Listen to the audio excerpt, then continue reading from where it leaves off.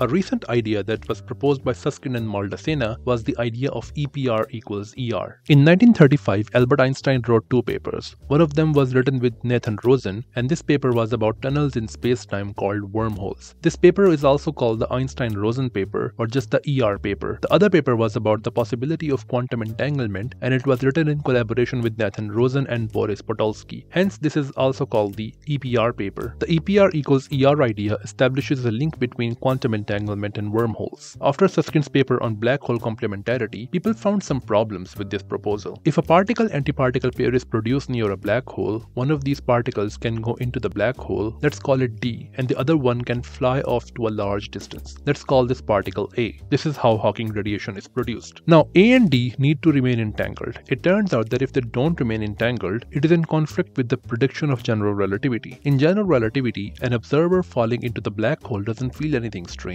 because the horizon of the black hole is smooth without any singularities. It turns out that if A and D don't remain entangled, the horizon of the black hole does not remain smooth. The real problem starts when the black hole becomes quite old. Let's assume that there is a second particle-antiparticle pair and one of them goes into the black hole, let's call it C, and the other one starts to go far away, let's call it B. Now B is the new Hawking radiation and A is the old Hawking radiation. Due to the work of Don Page, there are some arguments that when a black hole becomes old enough, the old Hawking radiation becomes entangled with the new Hawking radiation. This means that the particle B is entangled with particle A and particle C, although A and C are independent of each other. This is something that cannot happen. We know that a system cannot be entangled to two other systems that are independent of each other. This principle is called the monogamy of entanglement, and this is a big problem for black hole physics. In 2012, physicists Ahmad Alamiri, Donald Marolf, Joseph Polchinski, and James Sully provided a resolution of this problem by saying that particles B and C are not entangled. They said that entanglement between two particles goes away when one of them falls into the black hole. Recall that this entanglement was necessary for the horizon to stay smooth. But the entanglement between B and C can't just vanish in thin air. It turns out that this loss of entanglement causes large amounts of energy to be deposited just inside the event horizon of the black hole, and this creates what physicists call a firewall. Any observer falling into the black hole will be burned because of this firewall, and therefore the horizon of the black hole will not stay smooth.